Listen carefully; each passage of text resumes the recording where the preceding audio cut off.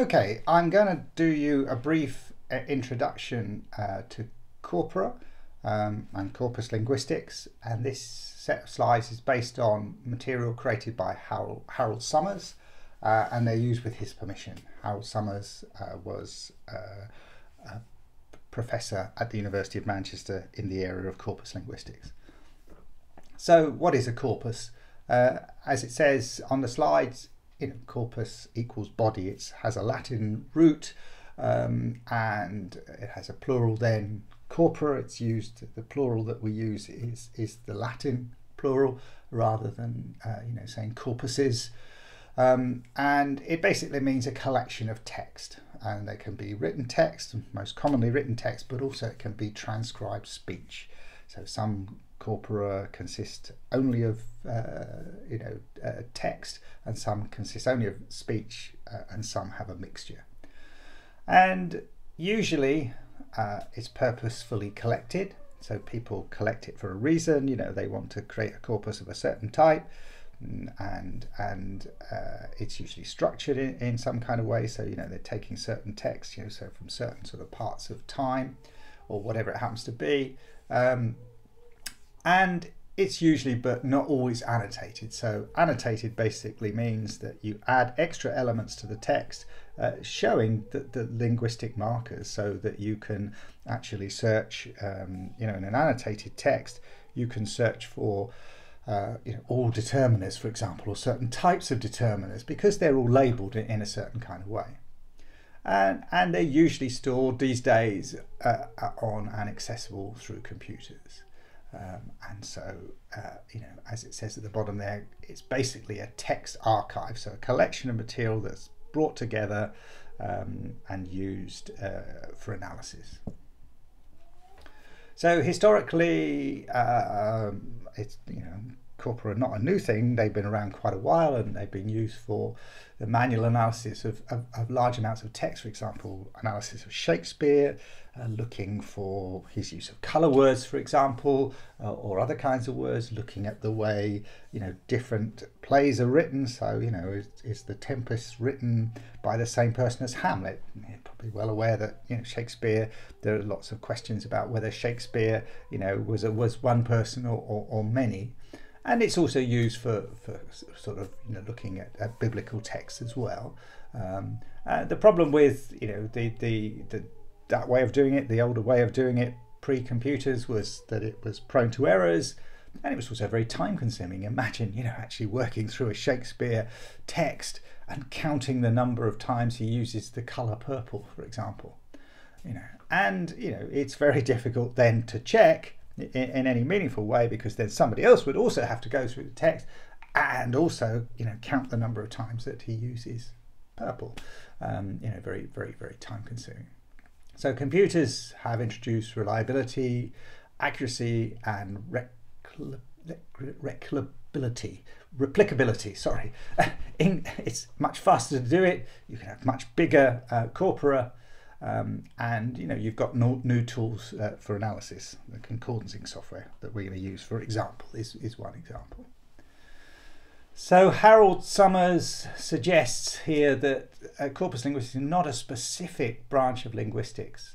It's not a theory, it's a set of tools that we use to explore things like sociolinguistics and psycholinguistics. So we can use corpora to explore second language acquisition. We can look at the way that we can collect a set of spoken language, and we can explore that through a corpus as well. A student here at Manchester, was actually a colleague for a while. He looked at the way that Polish people spoke English, and he looked at that from a sociolinguistic perspective. So he interviewed Polish speakers of English, did an analysis, and wrote his thesis based on that. So it's corpus linguistics is a tool, basically. But what it does do, what a corpus does, is provide real understanding of how language is used at a particular moment in time. So we can actually look at it. If we've got text, historical text, we can look at how language was used at a certain period of history. And it contrasts with that kind of very introspective approach that was often very typical in terms of language analysis, sitting there thinking about examples, the kind of thing that we see teachers doing on a regular basis in classrooms. When I was younger and worked overseas, I worked in Azerbaijan and I worked in their dictionary department. And one of my jobs was to think of examples of the use of language, and it was jolly difficult because quite often the ideas I came up with were not the ones that they wanted. They wanted examples of things that I just didn't know how it worked, and I didn't have access to the internet or a large store, a large library of text or anything to explore. So very difficult for me to find examples sometimes for the things that they were looking for. It relates to the relationship between our latent knowledge of language, if you like, our competence, and the actual way that we use language. So often we say language is used in a certain kind of way, these words are used in a certain kind of way, but actually when we explore the language we find that there's a difference. Corpus linguists are looking for trends, sort of changes over time in language. And they're interested in probabilities and not certainties. So they're not necessarily rule governed. And there are lots of stories of the way that actual corpus evidence, contradicts our assumptions about how language is used, the difference between, different bits of language that we insist, actually categorically works in this kind of way. And when we look at it in a corpus, we find actually we weren't right at all. So be prepared to find evidence of that. So what does corpus linguistics do? People design and compile corpora. They develop tools for analysis. Descriptive linguists use them to analyze lexical and grammatical behavior of language. For example, making dictionaries. I've always talked a little bit about dictionaries. For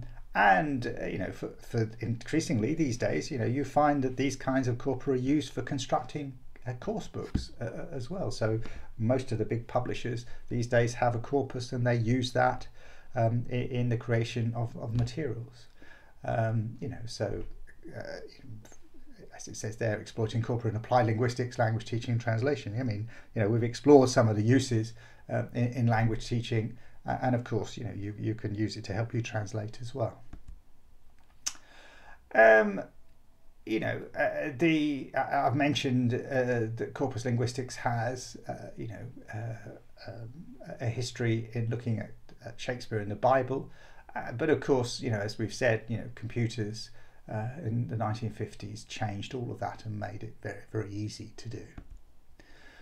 So the first modern corpus, if you like, computer readable one, was what's called the Brown corpus, and as it says there, has 1 million words of American English, printed in 1961. Comes from different types of text, and was used, as a model for quite a lot of other later corpora. And you see one of the issues here is that the fact that this was collected in 1961. And it was collected in 1961. It wasn't then collected again in 1971, 1981, and so on and so forth. It was just exists now as a kind of historical record. Although, of course, they could go through the same process and collect, a new corpus in 2016. So the Lancaster, Oslo, and Bergen corpus, what's called the Lob corpus, again, that was a British English one, and similar in many ways to Brown, or based on Brown. There's a corpus of Indian English that was very similar as well. Now, not everybody thinks that corpus linguistics is a good idea, and Chomsky was quite critical of corpus linguistics. He thought that the idea was that we're looking at limited amounts of language, whereas as far as he was concerned, language was finite. Every time, his famous idea was that every time we utter something new, whereas actually when you look at language from a corpus perspective, you begin to question, seriously question whether that's the case. So using a limited corpus actually has its weaknesses, and of course it does, and that's where computing has made such a difference, because we can have so much bigger corpora, and we can make better use of them. So there are other corpora, the London Lund Corpus of Spoken English. So that was the first corpus of transcribed spoken language, and led to the beginnings of our better understanding of the way that spoken language works. You've probably heard of COBUILD, again, large corpus, 1 million words, and it was based around the work of John Sinclair, who you'll find discussed in the materials. Very important person connected with language development. Move on to the British National Corpus, and this is a tagged corpus, as it says there, with lots of tools available, lots and lots of language, but of course dated, like all of these, and it was originally used, for just local work, but at Oxford. But now it's available nationally. Of course, you have to pay for it, but it's there, and it's probably one of the most recent ones that you can get at. And we could go on. I mean, there's Cambridge have their own corpus as well, and you'll see that people like Michael McCarthy, for example, and Ronald Carter, who are co-authors on the Cambridge book From Corpus to Classroom, they use a lot of material they use a lot of material from the corpora to do their investigations. So that's it. That's a basic introduction, a little bit of history, and brings us to where we are now, and what we're going to go on and look at in terms of collecting our own corpus and beginning to analyse it in certain kinds of ways.